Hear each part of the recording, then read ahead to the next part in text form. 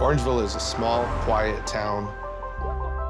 A lot of people know each other walking down the street. It's a welcoming community.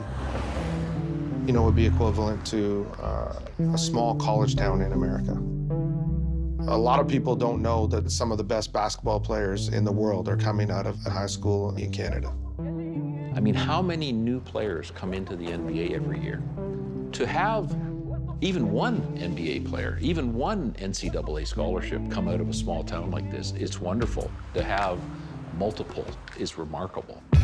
Basketball was invented by a Canadian, but we've never exactly been a world powerhouse.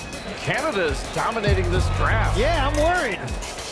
A place that has been crucial in the development of ballers is Athlete Institute. Athlete Institute?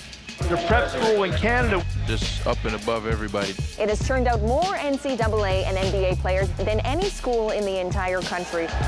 With the 7th pick, the Denver Nuggets select Jamal Murray from Kitchener, Canada.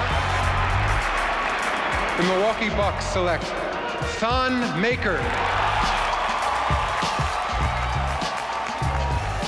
Iggy Brazdeikis, Michigan Wolverine.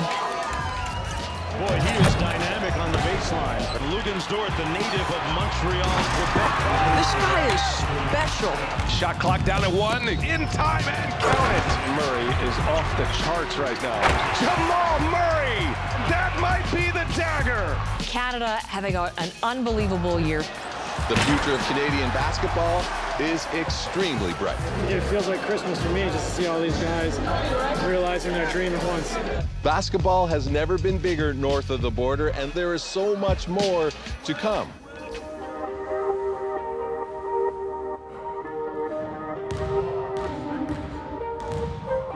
There isn't too many places like Orangeville Prep across North America.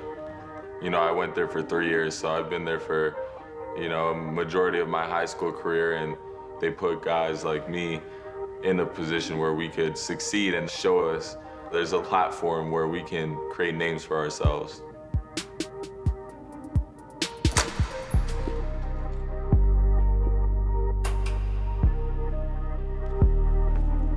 You know, everybody I talked to said that the best players will go down to the States. You can't compete with the States.